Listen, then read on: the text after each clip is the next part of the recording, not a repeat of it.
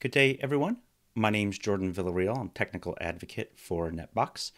And today we're going to be going over a 3.4 new feature here.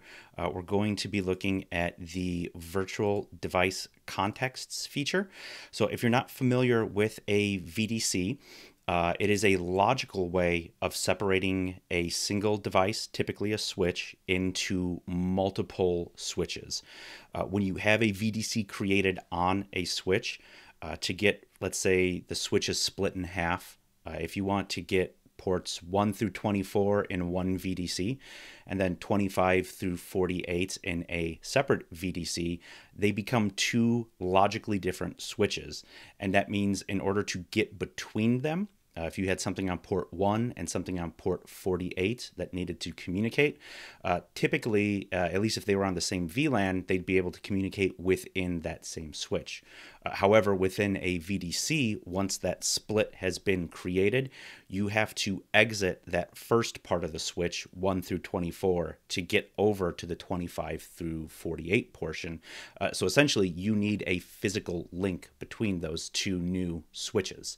So within the older versions of NetBox, so we have 3.3.10, the last release here, in dark mode. Under devices, you can see the only virtual option that we had in there was a virtual chassis. But now in 3.4, which we have running in light mode, under devices, you can see we have virtual device contexts now, or VDCs. So I went ahead and created a new switch that we just called VDC switch. And down here, you'll see we have our virtual device contexts. So we have an admin context, an internet context, and a DMZ context. So it's not an uncommon design to have an internet-specific switch where you're landing circuits, and then a DMZ-specific switch where you're landing things that need to land in the DMZ.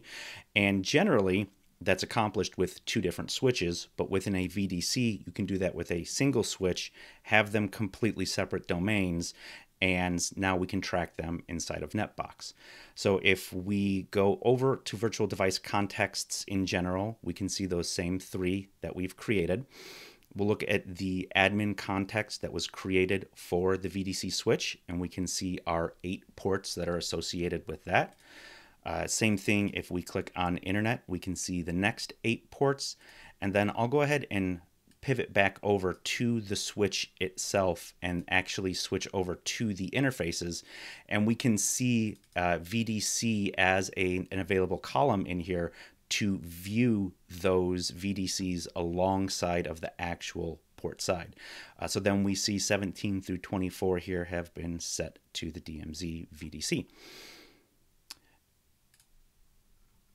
And then back over here, you can see, again, just the list, the status. If you do need to assign a tenant through there, if there isn't a VDC there already, you can click on Create VDC, and that will create a new one. So hopefully you find this new feature helpful. Bring additional data into your tracking and data that comes into NetBox. I hope you find this feature useful. Thank you for watching.